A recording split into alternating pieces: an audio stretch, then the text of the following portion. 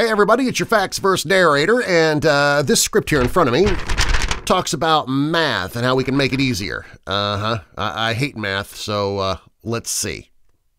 Math is considered challenging, but it doesn't have to be. These 10 simple hacks will make math easier. Easily convert Celsius to Fahrenheit, or vice versa.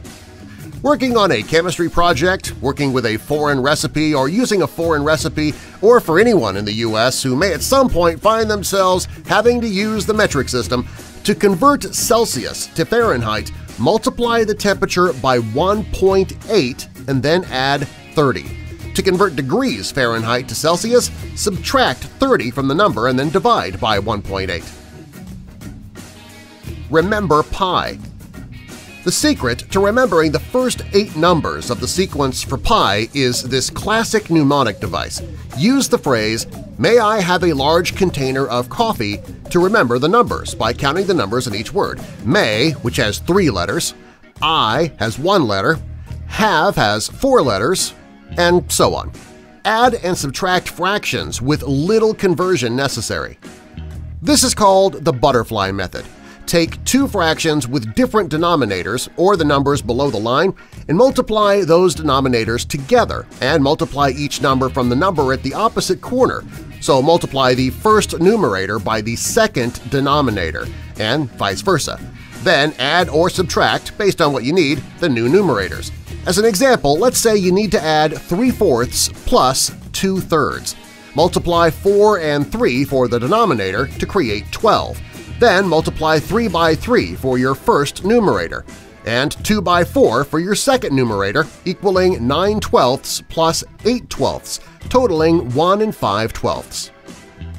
Converting your hourly wage to an annual salary, or vice versa. To convert your hourly wage to an annual salary, assuming you work full-time, multiply your hourly wage by 2 and add 3 zeros to the end. So if you make $7 an hour, multiply that by 2 and then add 3 zeros to get $14,000 a year. Of course, this doesn't include factors such as if you work part-time, earn overtime, or other pay increases based on your schedule. To convert an annual salary to hourly, you subtract the 3 zeros and then divide the number by 2. So if you earn a salary of $50,000 a year, you would retract the 3 zeros down to 50 and then divide that by 2 to equal $25 an hour. Multiplying by 11. 11 seems like a tricky number to multiply, but it's very simple. To multiply 2-digit numbers by 11, add the 2 digits together and then place the sum between them. To multiply 22 by 11, you would add 2 plus 2 and then insert the sum between the 2 and 2, creating 242, 242. 23 would be 253, 24 would be 264, etc. If the sum is greater than 10, carry the 1 to the first number, so 19 by 11 would equal 209. Japanese multiplication. This works best with 4 colored pencils, markers, crayons, chalk, or whatever you want to use. You'll draw 4 sets of lines, 1 for each digit, and each pair of sets will form 1 number. Starting from the left, draw the number of lines for the first digit, and then, on the opposite side, do the same thing for the second digit. Then draw 2 sets of lines in the opposite direction for the second number. Then draw 2 lines between the left corner and middle and right corner and middle. Count the number of intersections of the lines to get your new number and remember to carry the 1. Multiples of 9.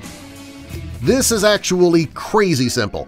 Imagine the number 9 as 09 for the purpose of this math hack. As you increase multiples of 9, the first digit will count up from 0 and the second digit will count down from 9. This works all the way until 9 times 10. Multiplying numbers that are under but near 100. Take the 2 numbers you're multiplying, for example 97 and 96. Subtract each from 100, giving you 3 and 4. Multiply 3 times 4 and you have 12. Write that down and put it to the side. Add 3 and 4, giving you 7, then subtract that from 100, giving you 93. This answer gives you 9,312. Check with your calculator if you don't believe it. Subtracting the sum of the difference of the first two numbers from 100 gives you the first two digits of your number, and the product of the difference of the first two numbers gives you the second two digits. Easy way to find percentages of large numbers. If you need to quickly figure out a percentage of a large number, here's a simple trick to figure it out. Drop the last digit from the larger number and then multiply that number by the first digit of the percentage. As an example, if you need to find 40% of 300, you would multiply 4 by 30, equaling 120. Square any two-digit numbers. Let's take a two-digit number like 43. Square each digit, 4 and 3, and then add their squares in respective order. 1,609. Next, multiply the two digits by each other. 4 times 3 would be 12. Then multiply that number by 2 and add a 0. This gives us 240. Then add the two numbers together. 1,609 plus 240 would be 1,849.